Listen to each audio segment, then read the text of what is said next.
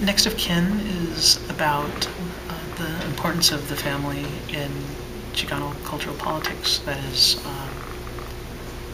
different forms of cultural expression since the 1960s, and looking at the way that the family has been wedded to patriarchal heteronormative value systems, but also the way that it's been reconfigured by queer cultural workers, writers, and theorists. So thinking about the family in its traditional manifestations, but also taking account of the way that it's been reconceptualized since the 1960s. So both looking back and looking forward, would you say? Exactly. It's grounded historically, but it also gestures towards the future, right? What the family has to offer, and how changes in the family are reflective of the way that we're starting to reassess the significance of kinship, but in ways that are different from its original manifestations in, say, the 1960s and 70s as it was produced during the Chicano movement. And the reason why I focus on the family is because there's always this contest for the different meanings of family that take place within Chicana communities. And so while the family in its more traditional sense has reproduced a normative nuclear kinship network, there are different ways to think about the family.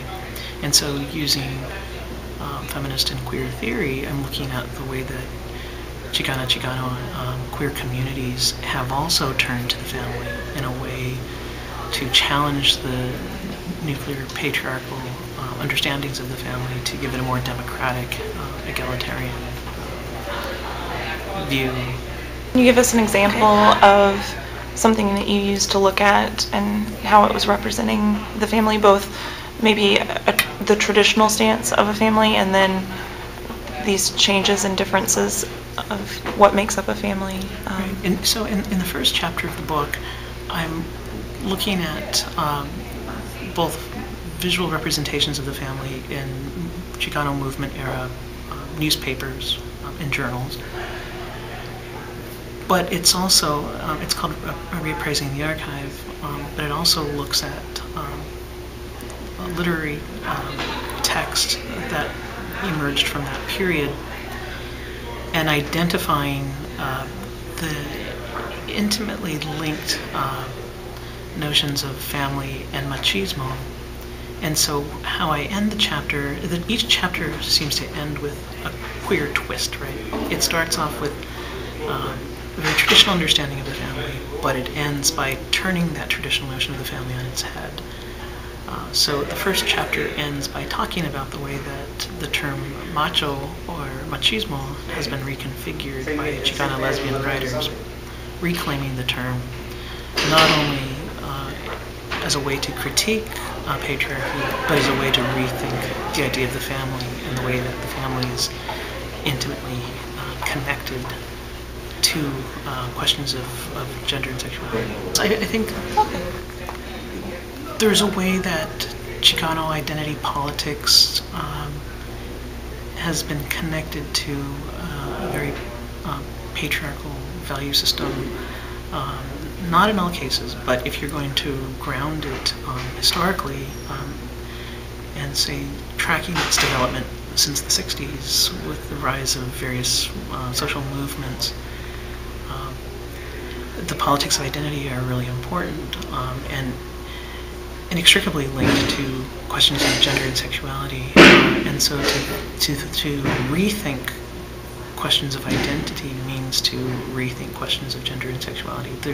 What I'm trying to do is show that they're intimately linked, that you can't just talk about Chicano without talking about gender. Although the book is grounded historically, I think it's also important in a contemporary frame, because asking what counts as family ties into current debates about what counts as marriage, and the whole debate around gay marriage, although not addressed in the book,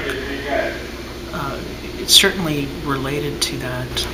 I think the book is timely in that it's addressing issues that are relevant today, particularly about family values and kinship politics. And I don't think that anyone could really adhere to a normative family ideal or something called family values model, which reproduces a nuclear patriarchal family. Just because I think on the ground we live our lives in such complex ways, and it manifests in the way that we create our family networks, right? And so I think the book is trying to get at what those alternative family networks are by foregrounding queer communities, queer individuals who help reconfigure the way that we understand family, but not at the expense of including people who are, say, part of our traditional family structures. So at the end of the book, I'm thinking about the influence of queer politics on traditional families and the way that the family can be reconceptualized, not at the expense of, say, biological relatives, but to think about or to rethink the family in ways that give it a more democratic possibility where patriarchy isn't the norm of the day. When one thinks about Chicano culture, the family is always seen at the heart of Chicano culture. You know, Latinos in particular, in general I should say, are seen as the purveyors of family values, and I think politicians are always emphasizing that the family is so important to Latinos, and I think within a specific Chicano context, that's certainly the case given the way that the family is constantly invoked and represented in literature, film, other elements or aspects of visual culture.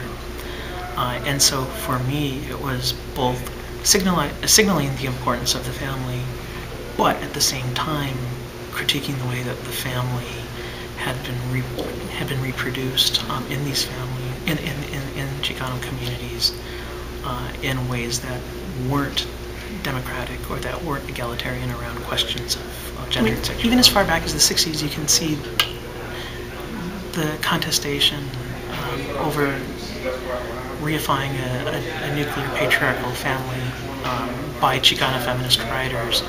And so what I do is with the help of those Chicano feminist writers, challenge the way that the family is consistently reproduced as the norm.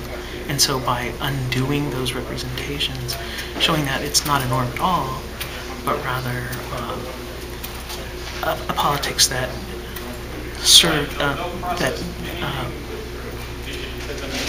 that is constantly changing. That is constantly changing, and it's been really interesting to hear the responses to the book since it's been published.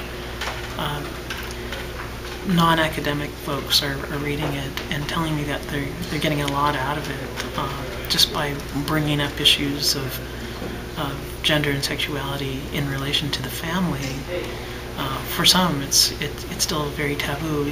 Those are issues that you don't bring up, and because the family is seen as this institution that you don't mess with, by breaking these silences, I think people are really excited that the book is touching on these issues, and I see the book in conversation with recent work in queer studies, in feminist and gender studies, but also extending the work that's been done in Chicano studies, particularly by Chicano feminist writers and scholars, but also emphasizing the situation of Chicano men, Chicano gay men, Chicano gay male writers and artists. And that's, I think, one aspect that I touch on in the book that hasn't really been addressed in previous studies, and something that distinguishes it from previous works on the subject of the family.